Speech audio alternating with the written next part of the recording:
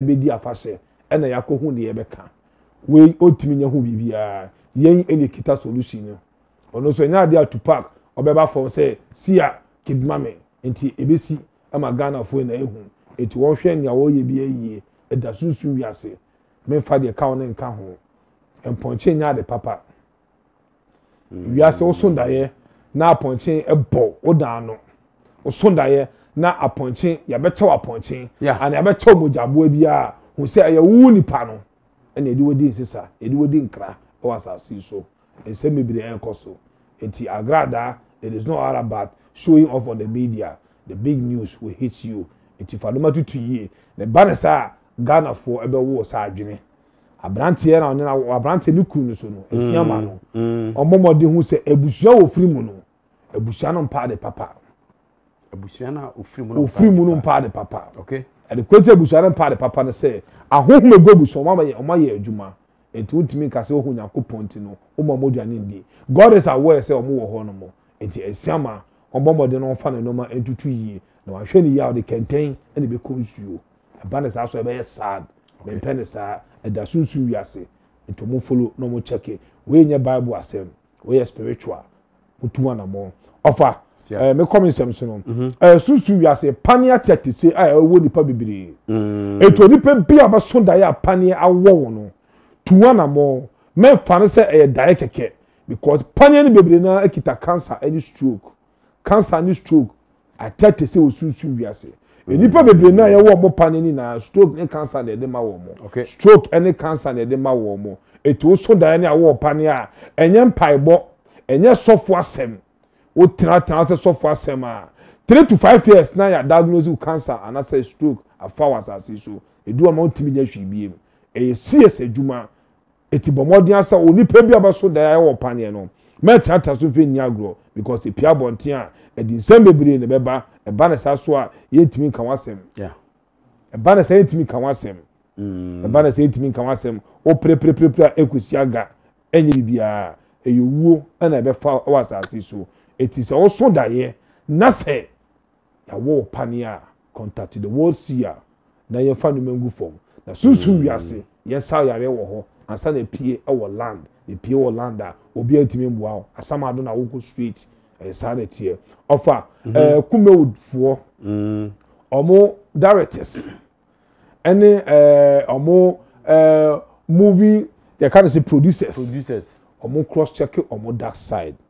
ni ebe koso wo media no so na me de ba bonti a che Ghana fo no okay kumewudfo bibiri na mo daya mo so ne bibiri na mo daya mo so no eyi wo hia daye afia esimu onipa bia ba so daya wo twa nsuo onipa bia ba so daya wo nanti nsuo mu onipa bia ba so daya wo dwale nsuo anaso onipa bia ba so daya nsuo eyiri eche se wan hwe ni ya na mamienu eye yare eni owu na ebobobo wakache etimet tanta honomo tu eho anamon because ayade eda sunsun wiase okay etu daya wo so no mamu fe ni agro mutu anamon efa yie entu yie because banesa edi se bebiri ebeba amane sa so dia amafo enti asempa yempese be kɔ ne sa ofa mi wie ye toaso me fa ye tu ye preko ne sem no eden edoso toaso ofa apostolic church I work across Africa and in the world omo hiam paibo members omo call apostolic hiam paibo and leaders asofo mpanifo da apostolic and also hiam paibo okay because sad news are edemu no the big media will bring it out. The ebe cost media no so no. Na offer. Ye dey for sunsun wi ase ede ba no. Enti wo kwa apostolic ka bompa ya ka wo mo. O nkwa asole won so a wo bompa ya ka wo mo because very sad. Offer. Onipa bia o to aduane a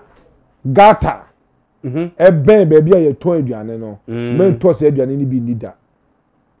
Uko hu se aduane esi gata nchen men to be any da because in the spiritual world poison atiate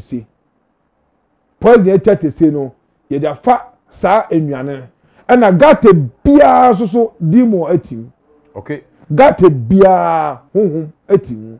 eti ye be fa anuane mu na amanipa obehu yes a young girl yes a young boy wawu doctor be check you say you poison ensuo hu nipa potin ade o poison no eti aduane a ye tonton e wo gata ho e ma muto bi ni mo so so mo tonton aduane wo gata ho no e ya bebre se ene ye ka na mo bebo mutimi si dan na mutimi so mobra because baby am wo no e ye honhom kese bi e ho na mo ba befa e de ayi nipa bebre nkwala bebre eni mpenifo bebre ghetto fo bebre no ho no menye mo wuo ye say poison so na enye poison ho na honhom no e ba befa enti aduane bi esi gata ho no mento bi endi aduane bi e be gata so no botra ento bi endi wo so so to aduane wo te gata ho wo ton two free wo different place na nipa entimi ento bi endi na wo so nsemu sika entimi de enyina ye ka ne sa na je se ye tan nipa ne mo yedu nipa ne besi ebe ha nipa no eno na ye de ba abonten edi ade atu yi ofa radio stations in Ghana here ne besi wo media no so na me say ka no workers omo modaya mo so enye mo cross check mo dark side TV stations in Ghana here workers amo mo cross check mo dark side modaya mo so enye business owners amo Ghana ha say modaya mo so mo cross check mo dark side mo amo oni companies okromu a sabi enipa dan mo enipa didi wo mo sem se muni hono ma enipa dom eni hono mo no mo cross check mo dark side na modaya mo so enye de dasusu wias ne pia bonte ba yisu any pains ne tears in our mind ebe fam daya politicians bebre esusun enye cross check your dark side daya asofo bebre esusun enye mo cross check your dark side a police form penifo but daya mo so na enye so mafa na say e normal cross check your dark side because I feel when me so ni pe bia be so daya ensuo eyiru ensuo de wo ko anase wo twa ensuo because ensuo afa nipa dodo osunsun wiase no enya de keto a ahohom kan no eden eti ebeba odayemu a ejina ma yare eni owo street ye mpene saa eti wo so saa da eni bia na o nipa na otiase a na wo ye destiny helper to enipa bebre didi won sema momodin de tu ana mo don't sit on it me feni agro because e pia bonten a obia etimi nje wo onko a na wo kọ asamado yesire mo ye pamochew ehu ehia yen eti na wo si a meni abra me boho yesi baabi otumfo bo no fa na je se ehoye de ehohia no ensema egum edoso ye kase ye kani na ofa ade beche ehu so hia yen eti ensuo no mutu ana mo ena enkola abewiase so no fa sunsu wiase se enkola asunda ye LGBT for ahohom fa enkofo bebre ma eti se wo ba na se sabi onya 18 years so onya 18 years na se wo se LGBT huhu ni bi tini mu a si a adwuma no ye pe eni timi pa omo chewo omo jemu na akola no asaba back to normal it is all Ghana atabuchiri na wo ba na se sa spirit bi afa no na se woni nje ho a yebetimi aboa wo woni nje ho susu a na wo jara life amano na abo ne bra ayade a ekoso wo land ira tumoni offer manosi okay yo sia ye da se pa se odi sa se na ye ma me agrada de a wo kan ye no wo se ebi a wo kan no obeya homa so o ma fom se de ebi a emoa bi wo ho abutumi de ama no ene ade sesesi no enipa adwene esesa wote se wo kan ensem ye because ensem a wo kan no sometimes nipa na wote ho no nipa na nim nia ekoso ewo nimu enti bi a wote se wo kan na se bi a otu anamo bi a I hope say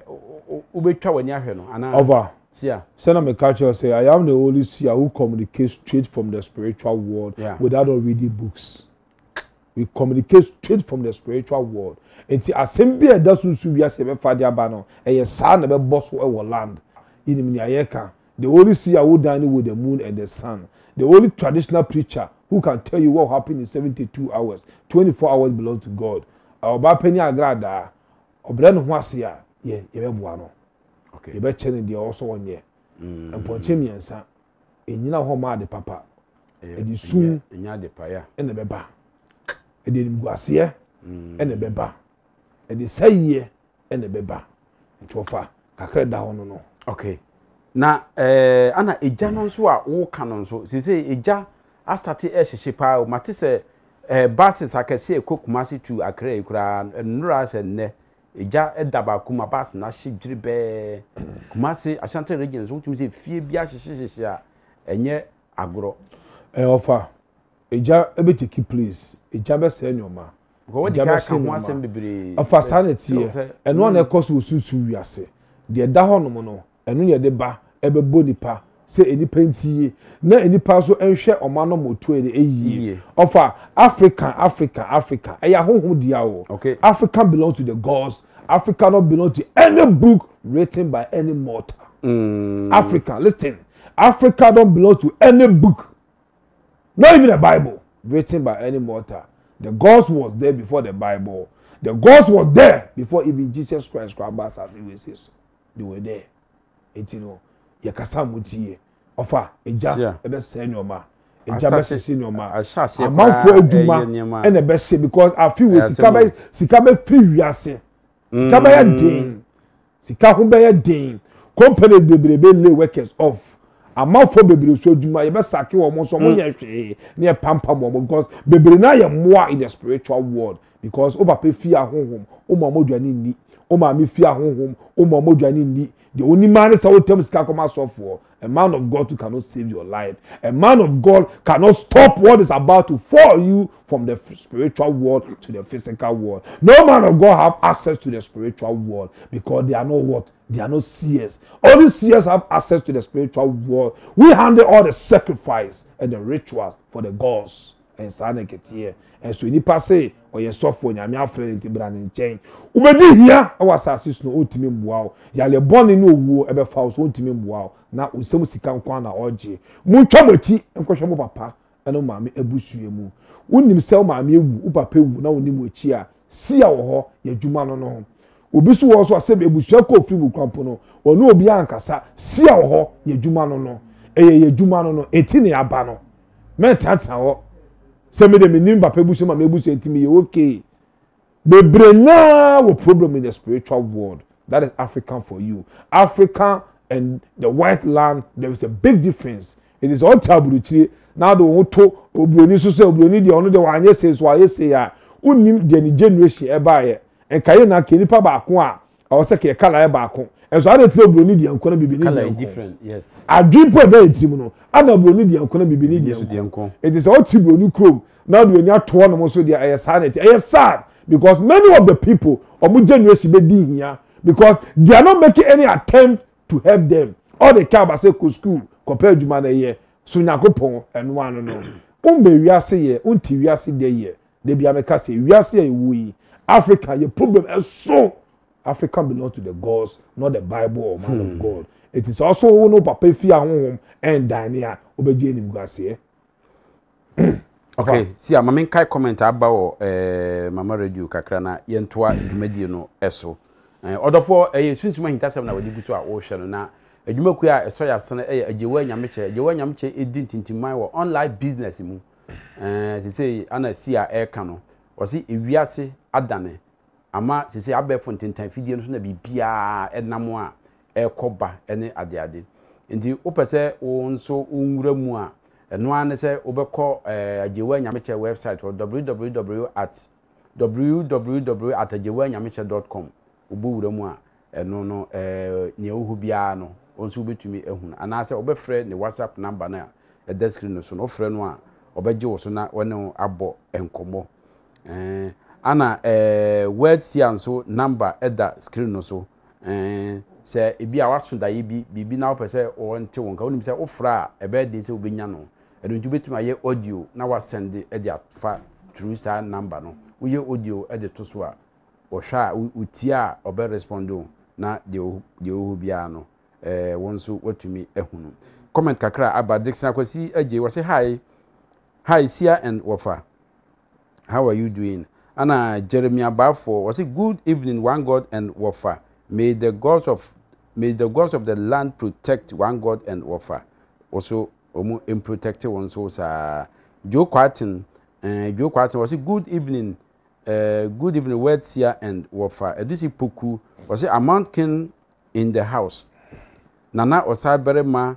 Okatachie Dasebre Kufia Martin Kantinka Chairman, you are blessed. Yes. And Joe Quarton, I was the seer on the country, the seer of the country. Sanity Musa Isa was good evening, one God and Wafa. Jeremiah Bafo was it may the Lord of Karma protect you all. Amen. Portia Jemai was it good evening, Wafa, and was it good evening, Wafa. I salute the Universal Seer. I'm watching live from Kumasi. Yes, Kumasi woman. I hope say Ohoye. And Portia and I was it good evening, Wafa. I salute the Universal Seer. I'm watching live from Kumasi. Yes. Portia Kumasi. And Musa Isa was it I'm watching live in Libya. And now Queen so the Nadia Abba Peter Nkansa Wafa. Was it Wafa? Good evening. We are watching you live. God bless you and one God. Queen Lua was it? Queen say, Kama President, Kama President, my king. It's always good to see you, Queen. Queen, watching you from Toronto, Canada. Yes, Queen. Yedawasi pa. Yedawasi. Anna Kevin Angel. Was it greetings? Was it greetings? The number 1 seer and Wafa. You monso yedamwasi pa. Munko so fa comment number. Comment bi amade be ba na ye be kai amamo. Esanse dwumadie no ye ne mu nyina na eye dey. Edi dwuma no. Sia ma memfa wo mfa ha na ye ntinsi ekwai no mu. Emte ensem bi ekoso ewo NPP mu emse wonye comfortable me bisa wo nsem ya wonye comfortable ho but ma menji wadwen kire ba ko mienu bi na ye ntoa so na yensi main road no moto yensi motorway no so na highway no so na yenko yehu se NPP de mpenimfo no de campaign team members abetudwa campaign team members no ebaye no enam so amana na obribu ahen na obribu ahen eye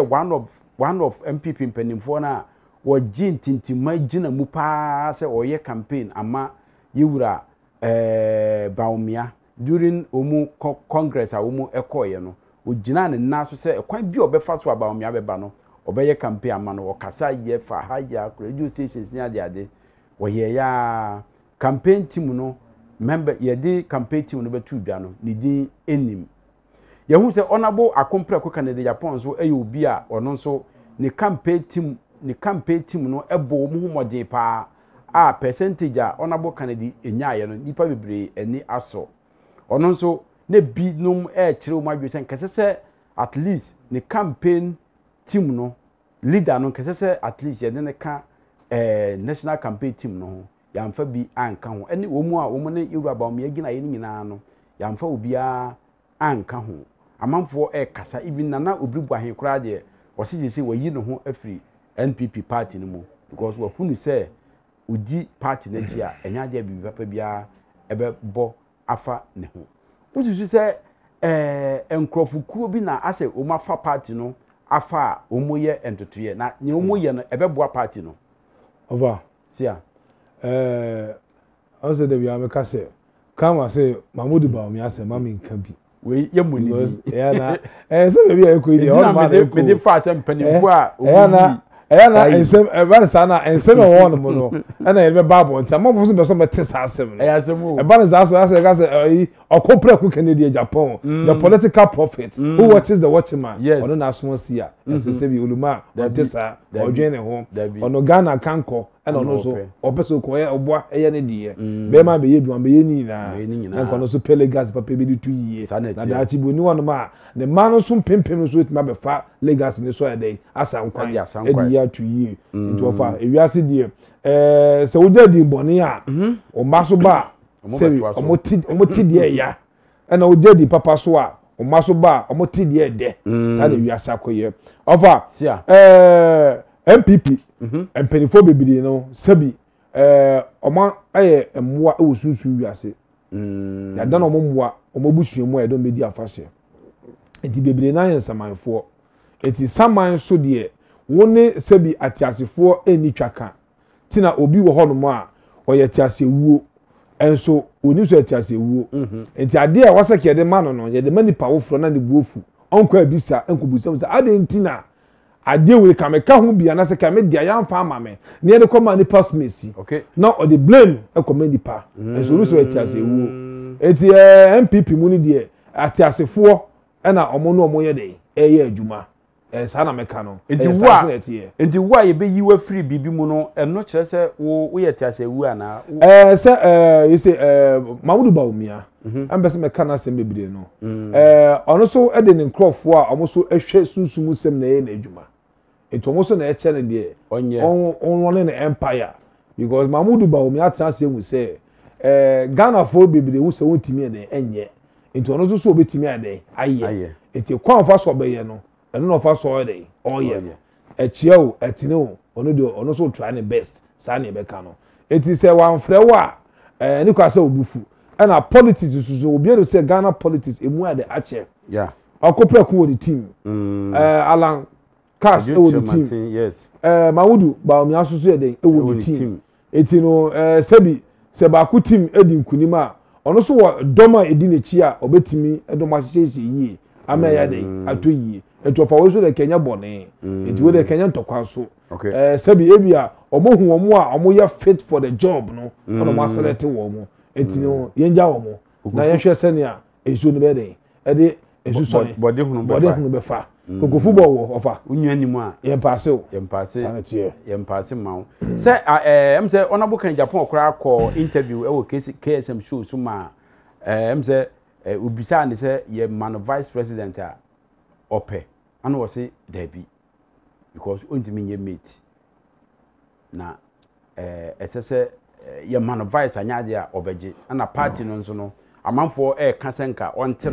no ho ene ade but onye na dwe se obete no ho obewo party no mu emua office obetumi ayede aboa party no obeye ede aboa na emom na nina ebeda ho sanity ususu se de honorable kan yi na amanfo senka vice presidential candidate ke de man na nkoje a senka eye ko betumi aboa over sia ewiase ni a wokun oso pen no ana ni a woni oso no esi eni no sebi yemfa kusi ehunhuna no so ti ase ofa okopre ku otimi embe meet ono a leader or you born as a leader or you born leader into a president moi our land in the spiritual world say president moi it otimi be meet and otimi be we can say how do you call it vice president Emma Dr. Mamudu Baumia Baumia so the team of Phyllis Honomere Ebenante Ghana politics akwa se ebusuemu dua ebusuemu kwayemu yesi kwai uwe kira ebom ba ko ba uwuremu a edua bi esibire ujine kira kwaye ni bom ba ko ba uwuremu a edua bi comfortable yes edua bi comfortable ona hu se ekwai dedem edua bi very comfortable sana Ghana politics aye sana politics angasa ede ye no sele kwa eno no politics e fane ye no sele kwa ye no sele esuna odi nka ho esi shabonte no be sele abo abaso eno bibia etofa de MPP fo ye die ye nja wo no mo nye de omba esi de oma ya ma esi Ghana fo ene be decide enti ofa ye de ni na ehwe besi a on se tambia wo kasa ana wo chia ona boka ni Japan a me hu se wo ka se prophecy na eda ho no eda ho prophecy na eda ho no eda ho duduo na nso esusu se de aduro no bia yeto aba na se bia se yewura Baumia ekowini a obetwa bia 8 years ansa na bia wasore anasa ade se yewura former president John eba ono ne betwa 4 years ansa but as a ujina wona so still say prophecy no be ye adwuma eda ede ne we secret ayenim sia spiritual give birth to the physical sanity baby a Kennedy asem efiri baaye no ofa ano odin na me ka say onyankopon etimi ka asem ema nipa kwatimi sisa awasase so Bible ni bebresi by a change to sanso na a change to sanso then me catch am say calamity are falling in MPP and calamity na mu wi send na come say mama nkebi no yen fa ni hwa de calamity na mu no that is the calamity we are talking about. Okay, it is any say near ya appointing no umfa no emma na what the other ne be ba de mu hu na mu hu no calamity na no a change to sanso no no Kennedy Japan prophecy can be delayed but can never be denied. Prophecy so we na what ase a sanity here baby na come I catch him say Kennedy Japan the man Kennedy okun Kennedy Japan me pato Ghana for na do for say ye mom pa ye ma papa no na ye se kwatenti ni ahode e ma no ye dey say boa ono a de be boa my way sometime to come offer e kwaya be fa so si die ahonhu na ye dey enenim because anything can happen in Ghana here now no come asem wo kan sunsun wi ase ya mom pa ye kwampa ama Africa. Okay, sa ni si wo Liberia ni Burundi ni ade no Africa e bi be se si wo ha ama Africa edwane nipa ewu eda sunsun wi ase because the leaders are not ready to serve their masses with the love and the respect they proclaim. Sana kwa izisi ya enti ofa akompre ko Japan de mo hwe kwan a oluma be fa so di ade enye kasa bebiri eyeku. Okay, eti ye etimi nkebi ofa so temi kana se me say pa say nipa to me take decision bi obi abeka say yes o wontie but obekwa akoye no na wakopem na wakase mihuriyanka onyakopo bo no so na asasi many of the things about pay kan nipa kwatwe na no e wo form enso esi calamity di ekire calamity di ekire no na kase no na ebe fall mo say this is the world seer, the seer appointed by the gods. Oh no. The only seer who have access to the gods and the mortals, the mouthpiece of the gods. Oh no, they kasano. So what else again? Offer yenya botene for near the enshad here. They be ameka say me do Ghana or mine Ghana na me do. Emu nipa there or my dream different. Emu nipa or my dream different. Okay. Emu dream different. Yeah. Today be a tenasia near bonfire. The low-minded people in Ghana here, your bonfire maomo. Yeah. The illiterate in Ghana here, your bonfire maomo. The innocent people in Ghana, your bonfire maomo. Because I'm going for money here.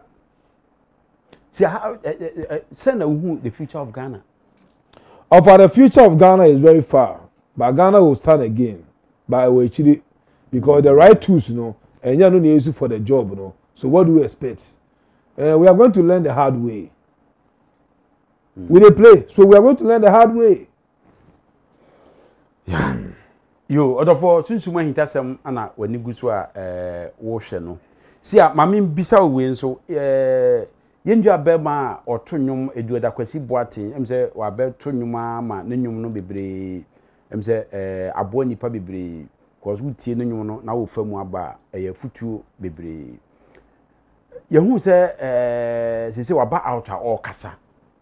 And first of all, no, what the kai aka that say celebrities no bebre no omu sunsum wiase no enema enko yie ma wo nti omu fo mu nyema ntutu yie nyesa ebekwa wieye no wan hwe ya edi osun ene asesere ne awerehwo ana ebeba eno ana yehunu a ye hwe ne sesini no nano a me hwe ne video na makai ensem bebre ya me no atranse a waka eno ana esi no eba se ya say oblemu ne yira wone no etena ye no because we say oto cars 7 ana niema ekoyie ma no oware obande oba no ko abrochire eni ade eniema esesa ye no sese no waba square 1 na no kra sofu bi na atoka ache no wo so obesan hwe ne ma ama no eba se ya wode sobo ebo ne yire ufi say efiri entotoya a woye ye na ankoye ana efiri sunsun mu niema bi asese woye ebia wanye ana di asusu so abre no bepese wonkyire mu kakra so that obi hwe yen a ono nso ahunu kwaya ebia sese niema ekoyie ma no wahunu no celebrity na wahunu kwaya obetutu na namon asisi yie ne bia anko wie no sania akowie yenua beme over sia Africa belongs to the gods, not the Bible. Africa belongs to the gods. Emoja na asasi we yetimu yetimojemu yedamojemu yenantimojemu that is the land for you. Africa no offer celebrities the baby na abeba media so abesere because baby na ye hiafo in the spiritual world. Many of the celebrity omo ko school sunsun wiase. Many of the celebrities so the toilet and ejira wo mo sunsun wiase. Many of the celebrities so the ten time and ejira wo mo sunsun wiase. Many of the celebrities so atachemu no mudine dina wo kra mutimi nante. Many of the celebrities so say bi ensuo mu no mo nam. Many of the celebrities so no they be mutu e wo sunsun wiase mutu. But just say onipa bia wo tu oso da wo tu no wo be di hia bre because at the papa ba won chance am na wo tu in every one say papa na okay it's many of the celebrities their dreams and everything is telling them say they should focus and dining with the gods from their mother and their father's side. Onipa bia wo celebrity our papa fie o ma me fie o ye black one pay attention sacrifice and rituals and call no forget it. Obey stardom kakra bi but ekira sem no eye eniguase sika timi tira wonsem tina many of the celebrities no mo bre no because o papa fie o ma me fie ehon na ye this star ne ma o ehon na so your sacrifice and no rituals o sacrifice no rituals no more you do as I say so okay. O sacrifice no rituals no sika semu so ejina ne na so o sacrifice no rituals no just say your happiness no aye more your grace no aye more o sign no so aye more there be our star na dey ebrate susu wiase ye fa sebi ensuo na wo star o ye di moja kronkron na wo star e master ejina so e master yeyi na wo nipa no so be bia bedu bia no wo mo ye du wetime di sika agi fame no kopim tam obefiri asase so okay. It's many of the celebrity from the gospel to the movie industry to the music industry omu na afa bebiri na be di hia omu old age mu omu jeni guase because they are not ready to dine with the gods. Africa belongs to the gods, not the Bible or any man of God. So if you follow those men of God, they offer whatsoever you say. Opeli how can I say me? Sunsun wiase. Ofri ebusua abosum egumuma okay ne maame ebusua mu abosum gum ne papa ebusua mu abosum gum ana ono ankasa no sebi enum tuo na ode ba asase so no ono an ne maame ebusua mu na ye de saa akyede ne de ema no e wo se ka odididi na ka onye sika so de oye amamre ene amane ema ono an ne papa ne maame fiefo okay be me bi ho ma susu wiase aware no susu wiase wo ko school ebi ni saa ntuni we sei ya ware ni susu wiase be me bia ware susu wiase se o wale wo landa oba na bebu kosia oba bia ware susu wiase se o wale wo landa be ma na bebu kosia eye saa na tie eye saa na bepe na tie eti we sei osofo na waje ne ma ene ne hawi na aso be bua no osofo no onyina yie na ye problem kese ma no sia asebe na okay o for the crown make no osofo na waje ni problem so watoka na oni pe mo komode no ni be oni wo kire no ozo atoka ma no aka na se ya e de no kwa pe o se amanfo asate e boa no ofa amanfo boa wo da bia asamba Ghana ha first week ni asorte from there obi enfi obi o sa babo anti be kase bia na wo se Ghana fo be di watem pa se e bia Ghana fo be di watem enfo to Ghana fo so enfo to Ghana fo so de bia me kase Ghana is a country and phone to also. And now, any more be dia a chemedi atem. They do come on a titi babo and tibajeboa. And I saw by yourself one swa. And then I got a forget no. On one call the crab about Tibedina tem, said Brabber on all this echo boy. So many of them will go broke, and many of them will die poor, and many of them will die with disgrace because they are not ready to dine with the gods and enjoy the world to the fullest. It will find for also to gospel. So to gospel not say who child news Emma homa they will last you and will punish you with be disgrace. It be no. It is so for now no claim say wa ye or shenema I'm on a scholarship near the the media will bring it out. A nice movie. It is a see and see a dear na enyumtune no onye. Obesia osia no kwan because a generational curse be di ne maso abrabo so. Enye so no nko aho. The man of the Baba says, you know, such spiritual marriage near dinner brabo so a man a year a year sano, our company or two or companies or bano. If you're not a bush, sound a very really a very one on younger son the man so that bravo. A sanity or it's a little numina cast near day, Edda. Joko worry different woman, crana. A son a bayer, a son a bayer. Say no, toilet muno what here. etu mo ne wiase sika ina ofa obedinya I say akwaya or two gospel akwaya gospel musician a dey be a wo twa Jerry Kesi fence ofa woni mi din bo ne di ofa ofa akwaya na no so lumba twine di akwai samso ofa woni mi din ofa bo ni e ezie ni nana ezie ni no onu say fence ekwa ampofu onu say to toilet mo sunsun wiase etu wiase that be ofa the crown America omo nimo they don't know ofa ampofu ne nyum boss ko to toilet mo sunsun wiase to say o ma ne wiase sika ina ofa obedi nya but asame o to toilet mu obey even say obey ya otu gospels how even say kwa evangel dana samwa o to toilet mu that is them. It's a yes,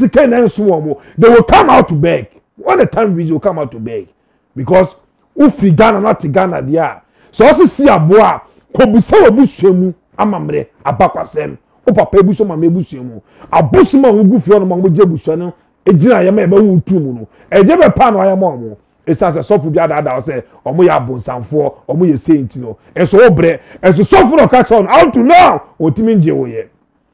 Bible now do want to so no out now miracle to me my o ba kokora o ba abrewa eti uwa na cases no so safa o ma no so ene wona nanom so na ye generational case na da ho no mo eti ofa we dey sofo na waje fotofotwini a wo boy on pa betiri oi asemo babia na minim se si ade be fa no kora ade na divert kora enti na ye ka no since mu asem no de omu a etoje omu enim ana sese oka na wahunu senya enema isi mamemfa announcement we entwa mu sia mpacho mame break to e bi na memfa announcement we entwa mu na ye ntoa so ama beauty glam saloon mse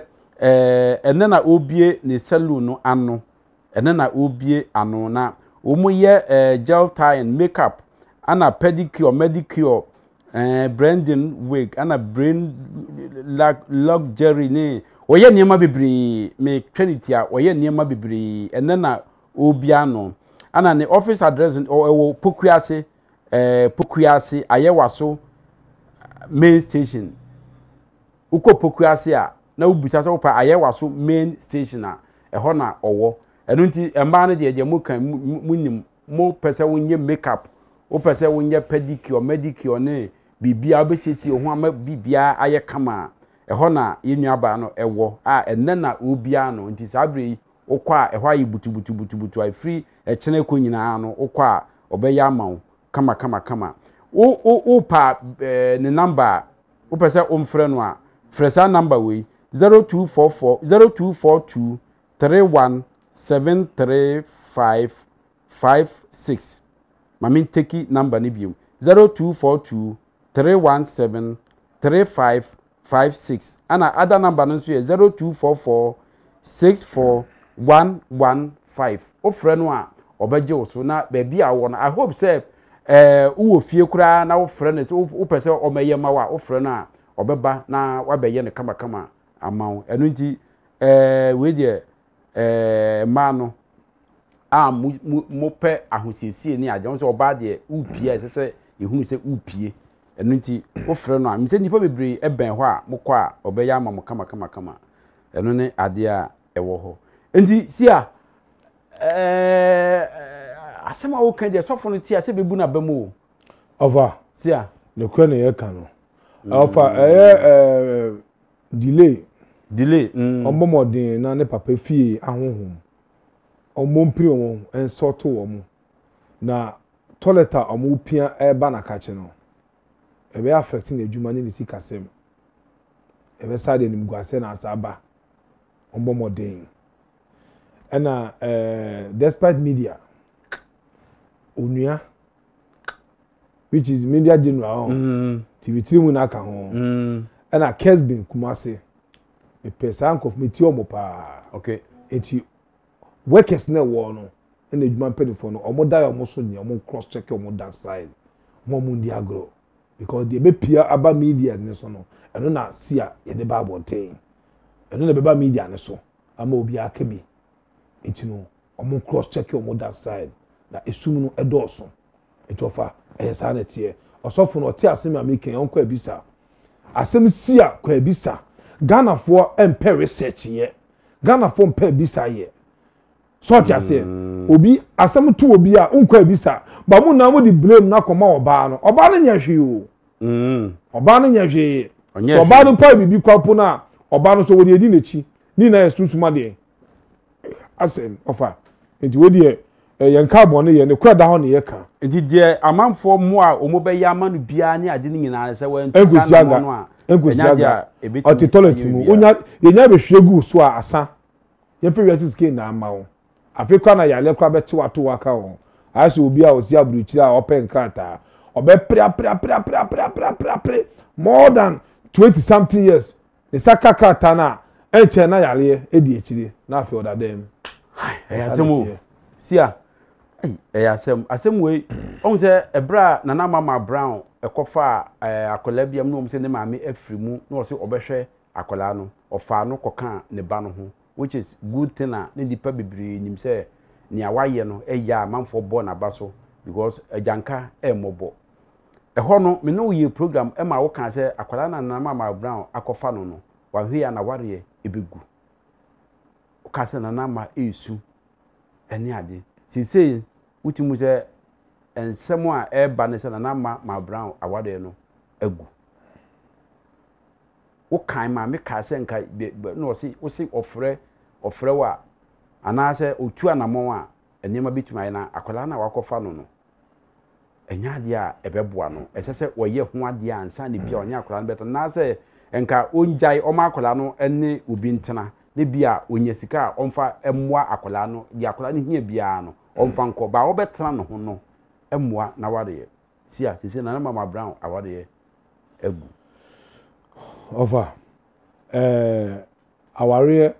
eni asole dem ana aware nsusu no eya honhum na ma aware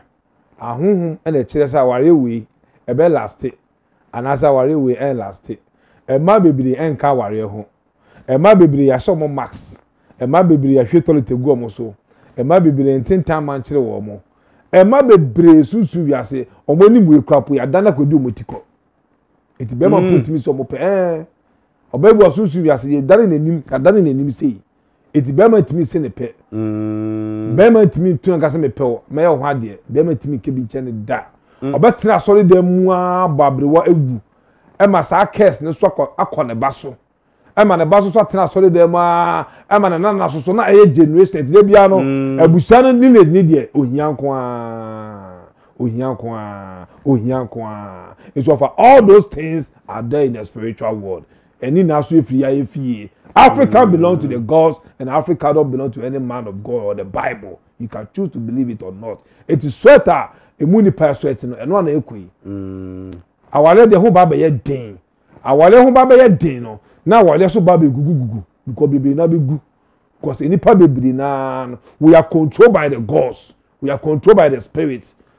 It is wow uni bambo a wodu no. Debia no ye be fa oso asa enyoma ye be fa oso am wati nisuo so bitimi so da sunsu wiase ye won pania ogina ho because oni bambo bitima gine ho aka se bia mempe obu asunsu wiase krama be kan kwa otimi nkwa Amerika o strike so be dwane eso otimi nwane o strike so be bibi eso otimi nye because oni bambo bia over sanity etino Ghana for mayo ane die aware de bibiri na nto madwimu because if you are not ready to dine to do the rituals and the sacrifice happiness there abrabona kwa say da why dey too show one for fish and sha no a onya fish nche no enti so one sacrifice and rituals sika ene anigye on kan bi asase so basi anana de ya o kan yi enka otu anamon ene udin sa wo so anka bibi wo ha obetumi aya ebe emma sa nema we ensi oba enipa esu osusu wiase a eyenoma mienu ada se nanigye ana se obi a oda na koma so pa ebefirimu okay sanete oso da ya na se ono nanigye ebesi sanete oso da ya na se usu a ebia na oti aware ase aware no ba begu okay echi asem no eyesu ana se obi oda na koma so ebe firi asase so odono ebe firi asase so unexpected enti ho popoye na ye su na wo su no wo su wiase no esa na tie sia ya na wo taka se curse ye de no me ohu yeah no me bi wo abusua bi so ene ade saa de no se obi wo abusua mu a ebede na wahunu se mabusua me wo mu yi no me bi e wo abusua mu ede na be show ofa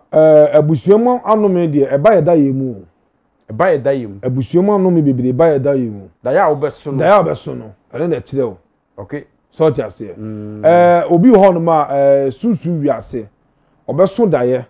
se ne ka se obeso da na oko school ye case da na abusua mu no enyo no kwa na so sa da ye no oko school independent school kra woko ana se wo so da na woko even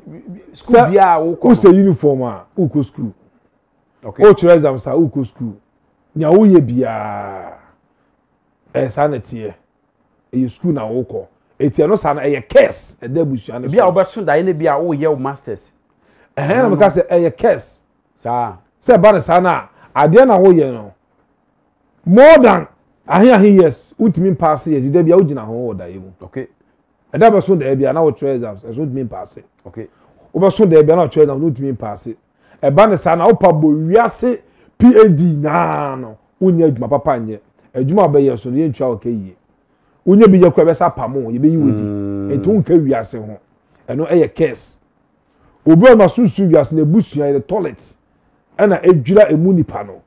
etu obeso da na toilet obeso da na toilet that means ne ma me so ne papa bi so ana ne nuanu ma ebusuafo na omu na mo so ba mo hu se ye normal eye case entebusua na mu nipa ina no uhu di petit si kasem enko yie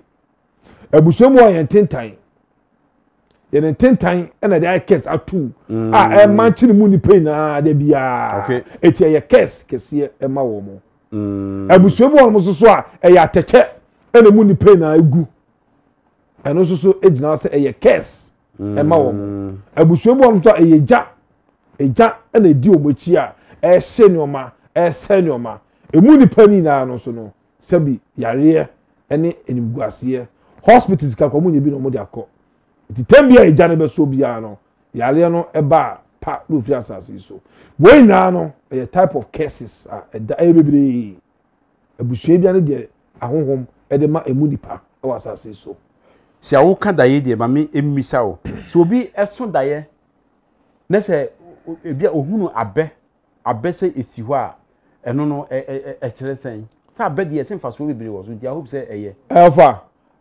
o so daye na hu abe abe na se abe no eye green a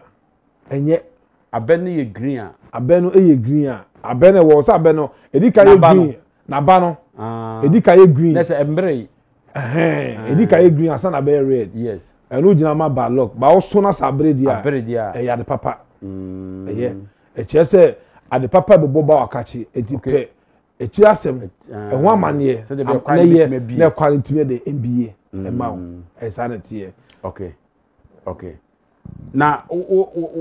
saa de no uhunu abe no na wo so de na se bia udi abe nkwae no a ye de abe na ye nkwae na udi nso eno so enye eno nye because ewiase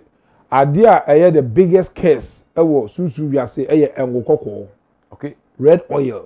onipa bia obeda aso daye say ye hwe red oil egu so anase o nanti red oil mu anase red oil kwa so atadim anase so ho no of the biggest case was as so o say nipa no unya ni je da no fi asase we say so eye case kese ewo enwo kokko mu so obi so ti abene si osa no ni baby bebre ye sika baby bebre susu ahokire sanity e se obi eso daye na se bia wa firi mu ya deda no adaka mu ya dena to adaka mu a eno no etisen ofa nipa so daye na se ono ankasa so obi so daye na ya deda no ono ankasa deda no adaka mu a ofa ne ma mienu ewuo ene yare ada se adaka no no eyewo na wo ba bewu anase abusua ni mu nipa na ebewu ene ba bewu ene bia yeyi wenim keke de ato wo Ofazo ati ase ya meti ase obi a oben wo pa obi a che se wakoma eda no so no ono na ebia obewu ba ya se de yi wonim agwa ko se ye wo a enti sana etiye okay aso oso daye na hu se wankasa o picture eboda ho e wo daye mu a susu wiase obi tuawe no uhunu se wankasa o picture eboda ho frame ho a susu wiase obi tuawe land ye de poster tare da so obi tuawe no susu wiase obi tuawe so sada etiye and the frame na wo hu sa de na wa pe bebi afa wagina yiye no se odi agro what a shock e be surprise o na wo so le se enye wankasa na wawu na se obi na awu nsu e na bia nipa no wunim no ana wawu a eno so ni na the same thing na other say ye wo ana say ye obi a oben o because your face keke ni asesa na dem na wo we okay of what you see okay on se a eduru na bia obi edidi a wo se obi didi na wo nom nsa a ohwe nsa ne bi egu fom ansa na wanom odidi a wote aduane bi gu fom ansa na wanom obi ho a opese wo kire se oma ni fie ahonhom aduane adi ana o kai wo mo wo bibi ekwan bi so saa de no se oti gu fom ne se bi a wa mo ahonhom ni din na wate gu fom saa no eye adwuma ofa enye adwuma se onkasaye onka hweye ye obi wa de fie bosuma odi abusua no so no onim ni din eti odi de gu fom a oboni din so ati ase obi won so a abusua nim ancestors na na fo e ba ye no so obi ho ma onim no a opena ase ma otimi boni din me nana sei ana me nana no maje nsa no maje aduane ndi eno so e den e wo ho no mo but everything no bi wa no ne kasa hu dia wo ye yengu nsankwa enyi apa ye kwa ye fra honhon kwa o frɛ na o ma na djuma o suma no okay ye fra mo kwa ndi eno no se beginning no wantumi amfa ngu fom ne se bi a wadidi awie na wo kai na wo ye saa de na eno so eye adwuma ana se beginning na nke che wo ye ofa eno de na me ka se edipend wu nipa no nia wo ye se ye didi a ye di aduane egu fom wo di gu fom ama wan gu fom ama hwan ese wo kasa wabodi wakasa se de wo kan okay wati ase abusua bia ene sebi na mane ene amamre dem ba esa se tetefo no bebre na ewu ya o man kire bebre na so ankotire fi ankosua bebre na so akomo ye busua panya akomo timi a kire ntima no eno mu saburu kire ene nkola e ko sabo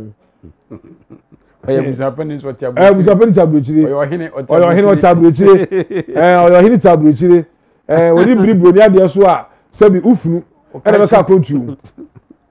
asemo eti all those things no una so hu dia wo ye na nia wo ka ye what type of sacrifice ye was sacrifice a so eni ye was sacrifice a etimi kwa aka oyemu mai na mo so e basasi so mo sacrifice kwapo a omutimi enya goodies a kopem tama sacrifice ne be ende akwese wo papa kitedi papa wasasi so na waka baby ukọ baby na obo papa ni din a obi age wo se de awawa atu bia betu eti sa wo papa etiase o ma metiase no ye amamre ne amane sacrifice ne rituals e ma honhom no frasase so a esa se wo tiase na o yenti no ahonhom so be bo ho bande bia di wuchi yes ye ma bone nto osika sem de yie wani je na de yie ebi na ya man kofo bi ma omudi de yi yes oto mo so no ebedu bebi no ebe katem o masefo so abede abedi ya sanity ye ndi sankrofo na o mahunu kwan na o mu aye sacrifice ne ade no sankrofo no nso o mu betumi aye nyame kan se bia odidi a na bia odi bia gu fom na waka bibi ebi a onom nsa na odi bia gu fom so onim de hoka onim de hoka di gidie e che ne se tumi bi ode ne ho atwe ne so no sebi anunie so ati ase kama hohum se yema na aduane yema na bibia ono eye perfume ade a ehwam so ati ase ubogun from mu a woni ne di nkomo aka wasema ate no wate pepepepepepe so ati ase antwene mam yema mo aduane mo nse mo na mo ja bibia difference wo no okay etu nim tumi kura ne nama ofie honhom ne nama udidi o onum san onum suo utimi edibigu fo ma omo enye bone a form of respect the omo hwehwe ina no respect no mo pe they always want to get close to us they be akama ka say ahohum nyaka de bia mo ni nipa na nam because ye asasi so ye meche yeah they will live to their kingdom will come but you know 70 years dey free we say e be couple ye nya so they always want to get close to us everything obi bodua na tempa no makoye adwuma no omo pese tem bia no omo pese de bia ke ye ben wo mo ye adwuma na ka otwede ampon no ye de na ase ni ayeye ni ntonto na e ma no na komo de omo ye adwuma no omo de nti se ya invite omo amo omo anye ne he se omo eya na che se ase omo ni bibiye aso omo ni bibiye omo be strike ye so omo strike so kwa na yo demons susu ho omo nam se wiase e nam yi wadafo betu do akwaduo so wo be de hu wa wunua wa busuafo enti ayabontini fie yeah ababona ko abontin eni fie ase abo de nwem oye mistake se kusie eye mistake se bo ebe chenare se bo chenare so bomofo bo ntuo bi atete ni nua enti abontin eni fie sana ni pabla ba kwaye abontin ni fie so obi ennim ni fie ahonhom se de mekan se wo se nipa na de ensa we no egu fom a ese se okasa bibi obi wo ho a onim ni fie ahonhom dini onim tumi a ewo ho onim bosom a ewo ho ene ade a ebede na nipa no atimi ahu no de CS adwuma okay o contact ye ya kama ana ebe kide efie bia ewo honhom a odem ana honhom bia so efie emu nipa ahonhom ni wo mo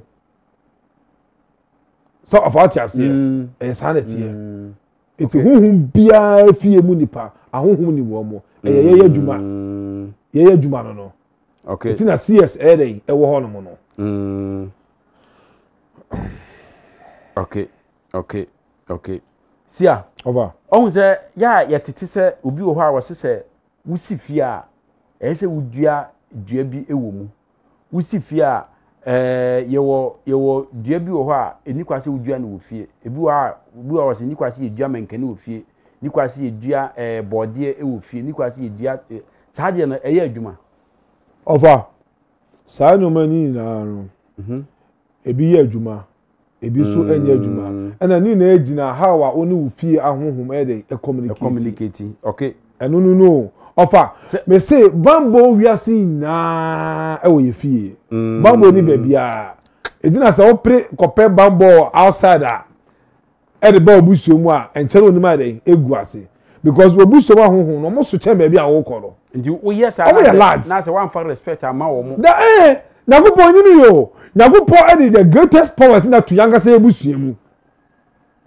wa mo goto abonte amaye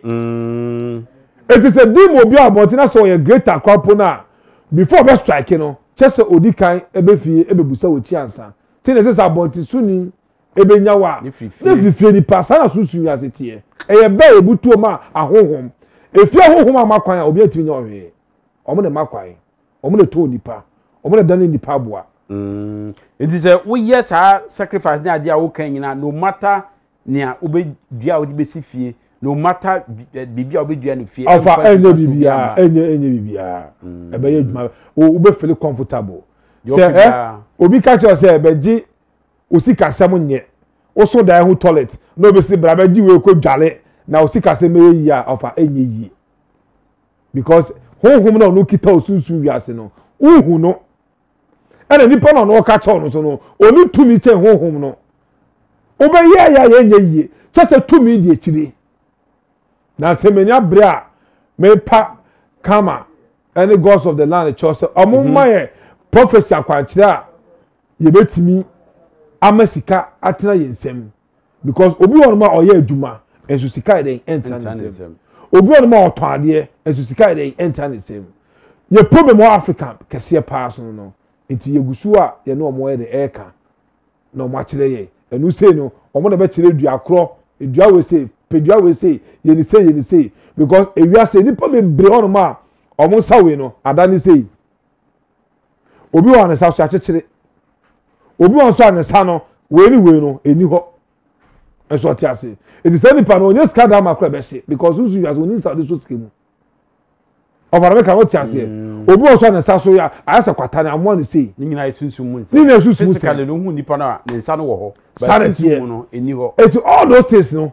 Enye. Over eti yegusu aye. Aye be buo nipa. Okay. Ah man for so mu so mo ye so a. Sika betra mu nsem. Obu asunsu wiase ne nsa we say sebi ye tutum tokro ina. But see why say Africa ha. Bibia ye sunsum sem wo ye say ya esisunsum wo ye say ya esisunsum wo ye say esisunsum wo hwe Europe ne other countries ya sanity ana yen African for no ana sunsum no ye was spiritual issues no of a different Nyankopon moye na ye pe answer ni na no ye different ye different wa moye na ye pe e bibi man ye kosro ba form a ye ne broni ntimi nye pe ye different aden na ye different ye different ye nyina se moja ba ko ye moja ba ko ba won se color no so nye ba ko na ye moja ba ko enso ye de color ba ye different sane ye kra ye wa ha obi ane ne blood group sanity ofa e bibi man de ye nim a o se yesua e kire ye ntirima no eno na ye ka abrofo no omo develop ye year decades omo develop here centuries ansana omo ba be meeting yo ena nyesa abrofo no be meeting before so no na ye wo ye ka ye wo pray yo ye ni na se atare po boy na se de opese wo kan se Nyankopon nim ekwankro fast o Nyankopon nim de nti a obo ye before egu ha eye sanity ana beginning no se na Christosom emaye no na ye ne na omosom ye na nanom som de abosom anade omosom the ghost na the smaller ghost na omosom de obosom de opese on na nante no obosom okay sanity okay entino mitie ni awo kan na se sa culture na na se senka ye womu you can't change it and one ye womu obetuma modify no but you can't change it obetuma modify your culture no brand your culture but you can't change it. If you try to change it, of Obenyasem, everything by the spirit, you know, we the mortals, we can't change it. But if you are side the bit my day, as a son, it offer a baby mind is different. We are different. Say you took a free Ghana how bridge there, and can you go who the Kosibo near day? Yeah. Kosibo no so free the Chroma Magana, over who the other day. Yeah. Eti ye appreciate ye de no emu ne ewo se ne say ewiase so wo si ati kwa nya wo da ho na ide otafre uni be bia baka otafre ona betafre eti Africa the God's own Africa omo na Africa yo modia enye Bible no se ye de adwen ema ahohoma omo so be bia ya adwen mu ama ye enoma kese ama ye ho ama ye timi adwen sa ablofo no cause nkofo bebre no ye butu o madwen eso mo ye leaders okrom a ba se apostle kodwesafo ye niam bebre ono so oyisu Bible nso ka ho ofa na me ka se omo enko Bible no the physical teachings Bible the physical teachings physical world we have the spiritual world and the physical world Bible no any spiritual world mu enye bibia ho no mo. It's just a paper written by mortals. Say, a knowledge I use your womb. So I say, so what now? We say, I did not sorry, I sorry. A knowledge and a wishia, but in the spiritual world, there you are not part there. So anytime, whatever will hate you, will hate you. Obi on ma okwa sorry wo. Ne papa ne maame e nante ye nyoma e gianechi e na wo san kwan. Eto fini se sa asofo ne mpa ebo na e dey e boa no. Ne be ba no so na ne man na akoye akohwefo. You best skip no maso because that is where they will put the pains in your heart. They will make you feel the pains before you die. That is the gods for you.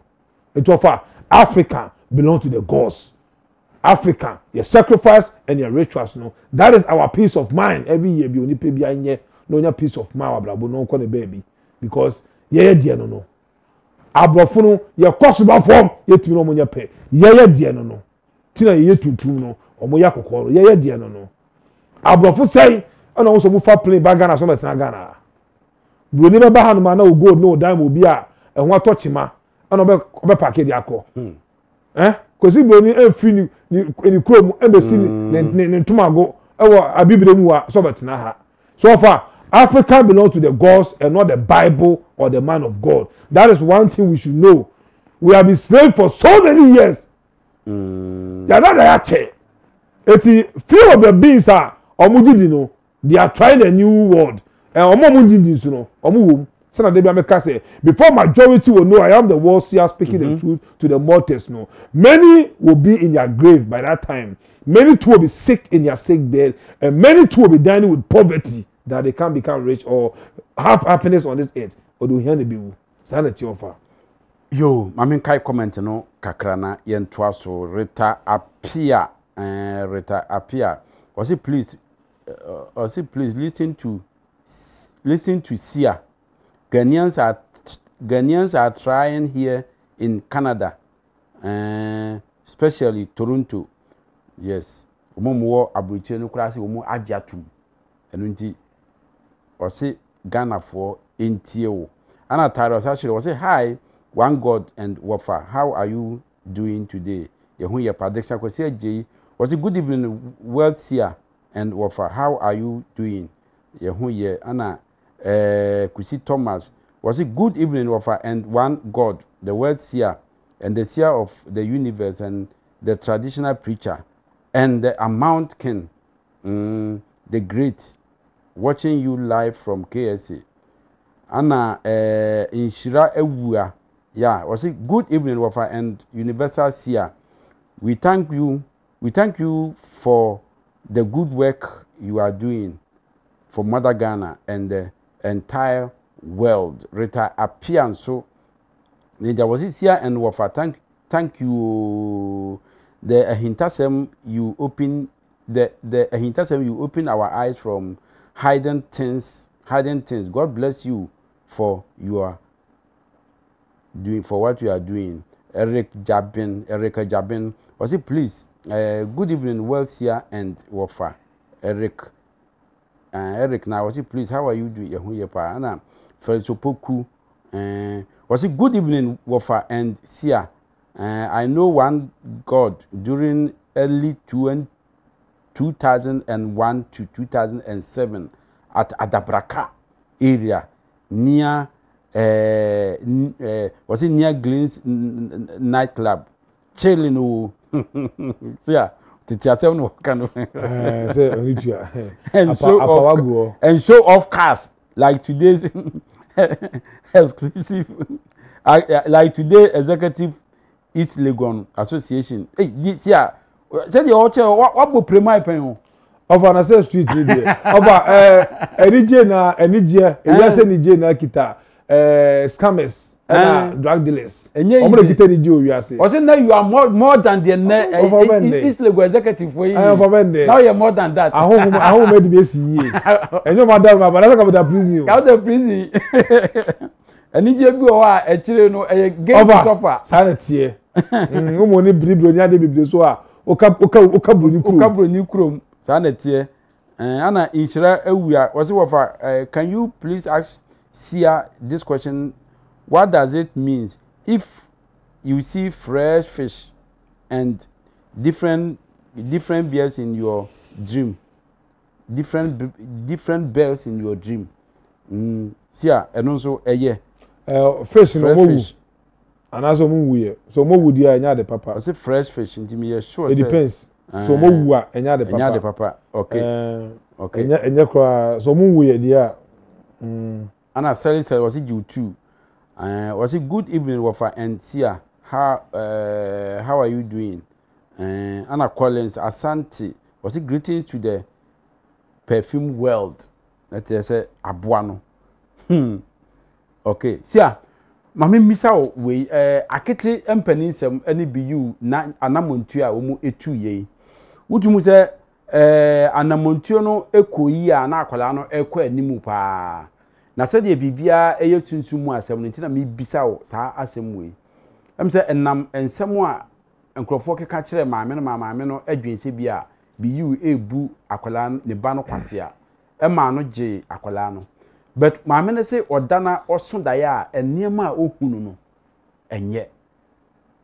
odan wo so daya de ka kire na se sanfa akola no koma Beyou sanfa akola no koma Beyou nti maame na ba bonti abepa chew abepa Beyou chew ene ne maame na busuafo nyina chew se wosere wosaje akola no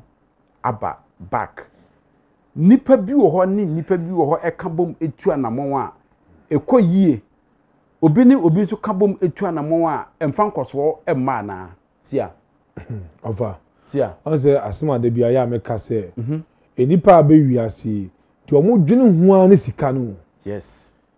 enipa dwene owiase nya ne sika ba ade a ebe me sika na ba no de omo nwene ho mami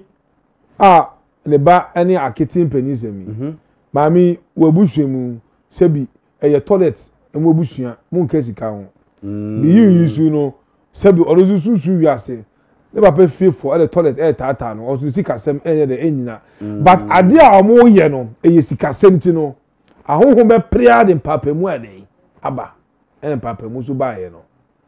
etiwe meka say eye huhum asem enye physical so omo try say omo solve the physical e de asem ne beba Beyou baby edu no nta ne baby AketeMpenimsem ono so nta ne baby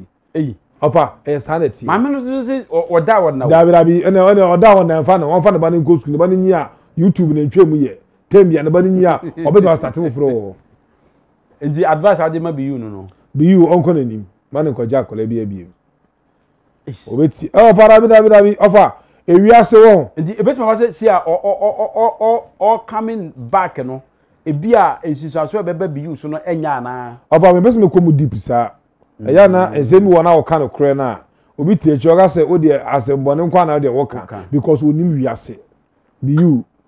on bomodin on ma sending message pen o yesikeni enso omu na mo pre YouTube sika so o papa film am fie o busa papa musa mama da se busa we be beto mu yi abus me de me from say o busa mo chira kwanda enso you are chasing money eti anytime bi aba try reach baby esika wo no bibi besi one akiti videos omu ye na ekọ echiri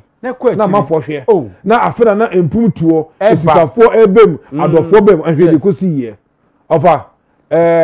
maame no ono angasa bi YouTube no na ba na nya omo de na be use any ne team tra baby na asundie mra akole ko na echire bi owu asem sebi ana bebi kosi sisi ana maame we onka so osunda ye se ahoho se of that's why different thing oba edipa oba Ghana ni enso ni kwa ne kasa anko na no oba jibosi ano odi nkotoje na ba nipa oba ya semo na ze na eze Beyou eye very careful on tane baby baby ama ne ma on tane baby enya AketeMpenimsem ene ma Beyou aye Beyou maame no oni nukru o mangasa so bi YouTube ni bi no muso nya omo de because the way abrantie fa akolai pa ebre ne ho na obi ho no ma obi tie cho ka say YouTube no ba so apene onya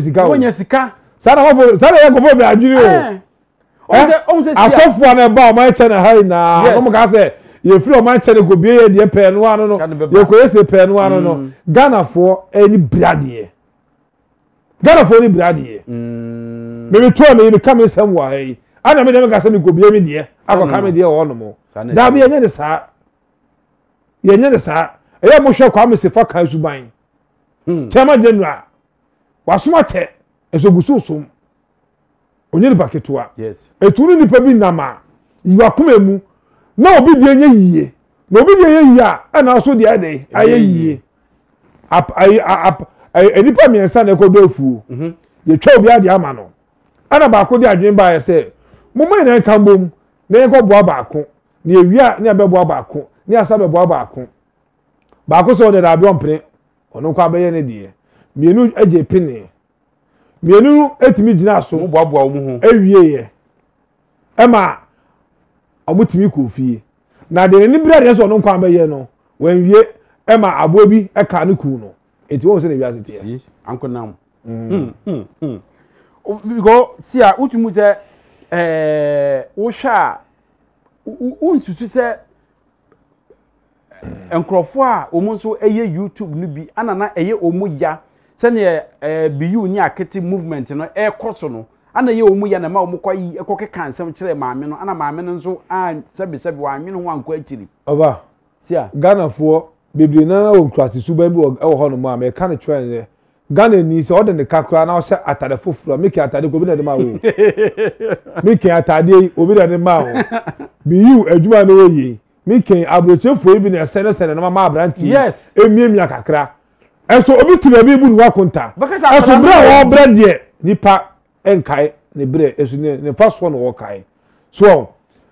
abrante na ebre no ono oba no wo ho no e de ne kan wo so enipa ya de we aba ne se no obeka so fa che ana Beyou sakofa AketeMpenimsem asantimem pressure wa asantimem enkole se efu na kwatimi kasa wo enkole wa di wa ye ina no e no ne kama to mo so meka so fa na meka chi no etenya AketeMpenimsem kwa na talent bebre ba talent nebu asantimem kola talent nebu o manu ate because enkola one time premier ne esikokoti kura ofa wo mu ne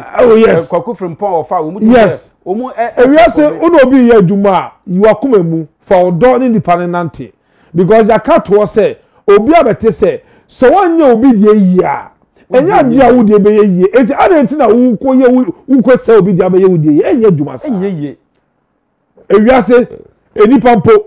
so wan show obi be yi a oba enya yi yes e de wiase eno de no kre enti so wo tan obi ba dwen ho because wo tan no obi ehu ba wo de beto no obi abede ebehu le say edurumre bia obi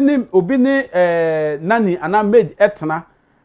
beginning ema okrokro ne ma ema nani no ohwe ni ye but ebekwa nimu a omu nyina benyine no bon say de na okrokro ne ma sikani no bon say na ne ma no koreti me basa na sanity na no enya baabi kura akwasi sanity ofa ahobrase no yes ahobrase ofa ewiase yese obi an ho odin obi an ho odin e chopa anya ahobrase na ediko nanim yes yese no brebre ma bato eti ewiase dey be ameka say pride belong to the rich people pride don't belong to the poor people it is all you hear ni na wo pride dia na obedi yewu eyasemo because on say ya na nipa bebre adwen say enkola we num no ewom say akola no ekasa ni ade bet training a wo de be ma no ansa na watumi aye ama ade no aba hwe no so no enye ketua o so training a wo de be ma no ansa na waya apolish aba no bet do na hu say akola no best screen no so no akola na performance but Beyou bre no ya na Ghana for bebre na no they don't think far Beyou I was otimi nya small academy yes Saturdays amafo do mo ba be de ebeba na wo so otimi training wo yi bi free mu na yi bi free mu na wo so o gibi wo abusuafo nche no na wo say gibi wo na brand yourself whatever you can do best na no and na me share YouTube akwebe wo discover no kama bia okwa otimi ni kama no ekasama kama ne tikasa see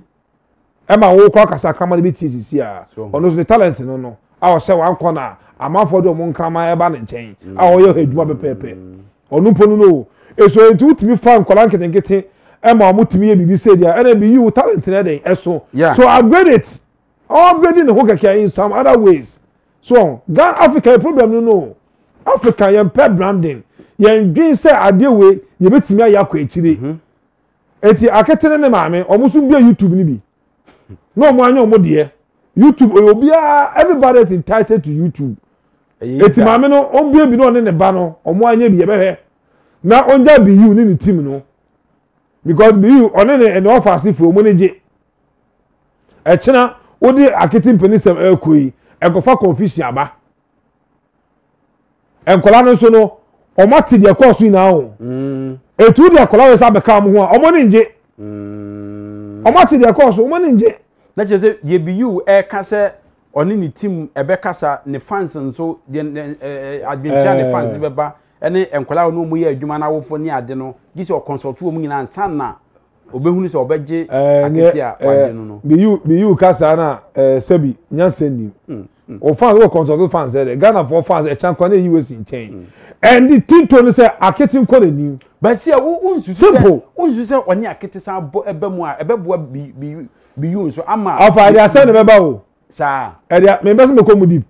e dey bese me ko mu deep no ma me no fa na asem ko on be YouTube ni bi ono be YouTube ni bi ewiase you a difference between obi a oye greedy and obi a oye jealous. There is a big difference between these two. Greedy and jealous enye pe difference room into ofa Beyou on focus on the way o akete ene ma me so mo be YouTube ni bi no mo handle mo de e very simple. Ha of a peace of mind there yo. Oh eno de peace of mind there. Sure. Obi kan asan so oberi amanitira da asundue na beri na ntwema je sotro de e na wi amanitira da asundue na ntwema sotro de e kina se kokwa asem ka ho. Yo yebre no eye ayebi ba si aka me wa na yi a pese mi bisa o osofu ya eduro wura afo ikotu bibi wo ni fie yi me hwe ade na me hunu su yi I don't know sesi a wa hunu video na prank anya papa anya social media yi bia anya yi bia yi na se na mo moja do me no mo moja no obi da de bidia yi na nim na ntisi a wo se sofu no ni wo mu na plan ya na sesen over sofu na ngasa yo sofu papa one onye sofu bi odi mu okuru mu a ye pa sofu akese bi ni ate na ate sofu ke na obi over say no media no so no many of the stories prank amafo ye amafo yi ejo over we dey enye yi bia o hwe no amfa wadwene wa mfa nkwadwene ya stage kogu musamu level ni bi those time and me me yi sala la na esa na ti do fa we dey information ento nchen okay elisi am say Miss G also we di 1 year ewo UTV Miss G on kan same year na on set up normal program no nya fe no we just oba na dress akese na odwen ho so be tuo so be landi oyenim etimisire no awon fe ma 1 year wa ya de bomodin say obema program na solid na company no so nye sika no mo tua okeyie kode UTV akonya na ba akofo dia on transfer e na ya obekọ bobi so ade aba enti on susu ma na ninje ne ho wo na omo to na etwitwa na ase enya abonde so fo na etwitwa na ase kakra me ka ho no basi a na se program so e kama wo ye le kama basi a unsutu se meji aya ade because sure obehye mpaboa obehye ye no na emu odu ana wo hwa na ani so ewo no ho all because of on say Nana Mama Brown and then na eye adwuma ana ye hwe Nana Mama Brown a owo fans amamfo ani gye no ho ani ade ndi ebra esesa ye no dodo no akra ba dwen se bia Miss G na akọ wo na se but Miss G enim ho hwe ofa Miss G le time aso obekọ le time aso le time aso se 1 year no obisu beba se obisu beba ofa obisu beba sa na tie on abudi ne ho kakra na omo emfa ye tuye omo ya de Father Dixon ya say onu so jai adwuma ne ma obi na obi susu be sombi adwini si a mutimi ye hwebie mu over adwini si a isi ne se si a kwami sifa kan wo hwe o bo na baso na Father Dixon chema de Father Dixon say wetime de ama obi na no oja akokra odi echi kakra is adwini si they say UTV mu despite media amu tetinoma no ye kama ye pe but omo ma emunye sikakra they would compare media general difference room is a media general there so omo pe ntabayetu akodi eyi no omo pe ntabayetu they ose kwame despite omo adwuma for that Dixon omo ma vibrant youth number honum because empedifo no doors do ti bibia e one way oh your vibrant youth bi honum a so mo so be jijiji time watch us na motimi di new current so we say youth na bra bomu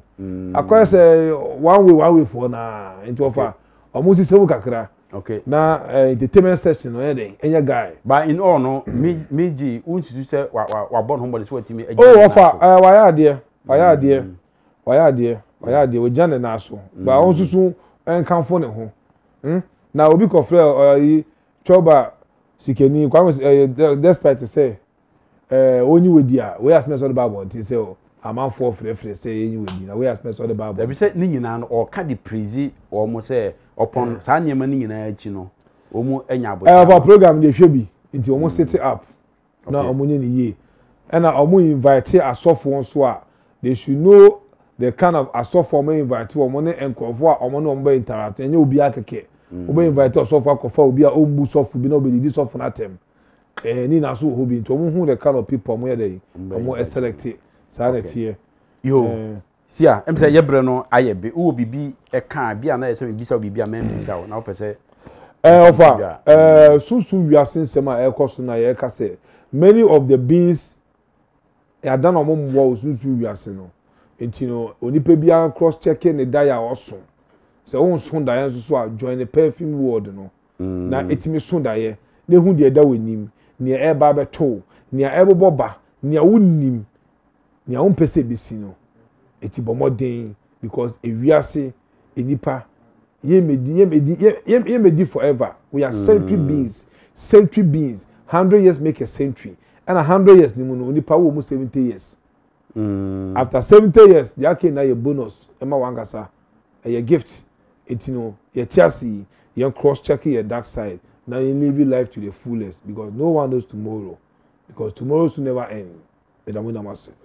Okay, mami kai comment kakra aka.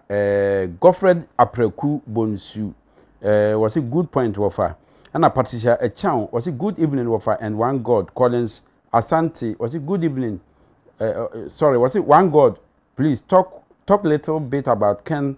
for me. Why? I beg. Yo, other for Hana Edi Jumedia no ABC. Yes, a quantity bia copia or Aboboa no Bano and Consoa would you any so. And a Caribbean so your friend Kajebi. Oka na wajebi chana oba na onye bi aka enu nti aha ana ebre be ma yekwai ama yedi dwumadie no asie me de na asie kese pa be ma sia word sia traditional sia oni bre the time eye kiti nanso eduru sunsumo hintasem a sania biza waye bia no wojai ba ema ne yesese wodi 2 year wodi be 2 year ema mo ahwefo nso mudi hu adanse se dwumadie a yedie no ene nsem a si ade betu edwa no ene mo a muti a mo fa no muhunu nsusuaso a eba nsusuaso papa a eba ene emmo a eboa mo ene